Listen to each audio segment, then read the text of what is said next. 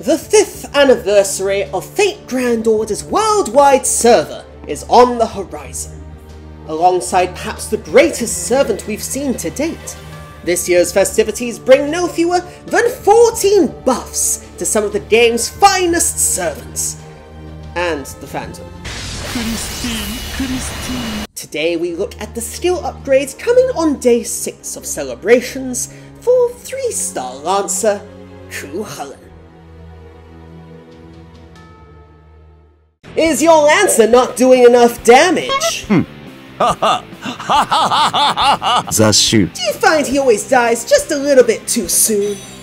I don't want to use some useless, tired, broken down alternatives.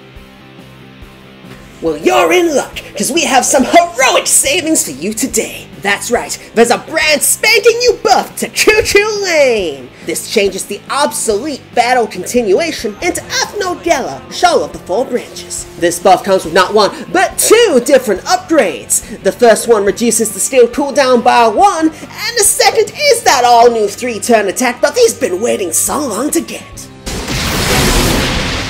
Ha! I'm Seung J. Dunison Jr., and do I have the offer of a lifetime for you today? First, let's talk a bit about this buff. The first buff sees the skill cooldown slashed by 1. That means at maximum level, it's no longer 7, but 6. Not bad for a 5-turn skill. This only improves his survivability, whether he's soloing or staging a last stand. And that's not even the best part! This increased survivability is paired with an all-new 3-turn attack buff. This is a huge upgrade, boosting his boss-killing noble phantasm and general attacks alike. Not a shabby thing for that solo last stand role either.